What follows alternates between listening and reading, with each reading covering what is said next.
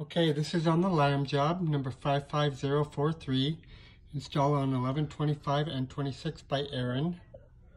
So come down the stairs. We have this furnace here. We're switching out.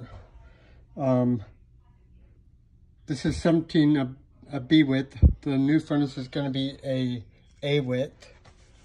So we're doing the furnace, coil, and AC.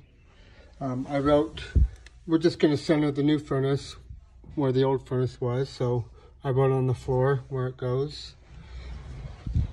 And we're going to have a 7-inch filter box and duct as it shows. Cut line on the supply is right there. Cut line on the return is right there. We already have starting collars and all that, so we'll make this one easy.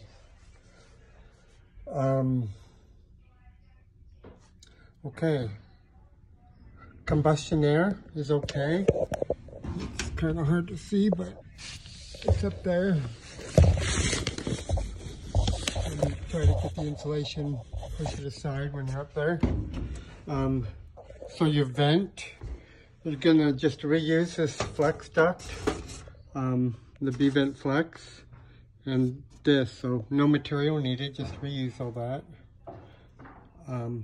Okay, so the gas. So the gas is also okay. We have a shut off, a T, and a drip leg, so we're gonna reuse all this stuff. We're just gonna replace this gas flex with a new one. So our new duct is going to be coming out farther, so this water heater gas will be in the way, so you just need to twist this, you know, when you have the duct undone, twist it so it's going straight, so you can redo that gas a little bit to miss the duct. Okay, AC just sits right out there. I'm not even going to walk out there, so I'll take a picture of it and send it to you. Going to flush the 3/4, 3/8 line set. I'll give you a new pad. Reuse the existing disconnect. I'll give you 6 feet of 3/4 Rubatex. The existing breaker in the panel right here is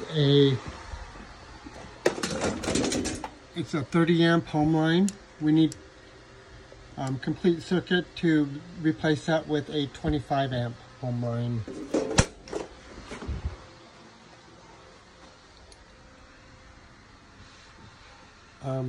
The drain just to the floor, so standard order with AC only.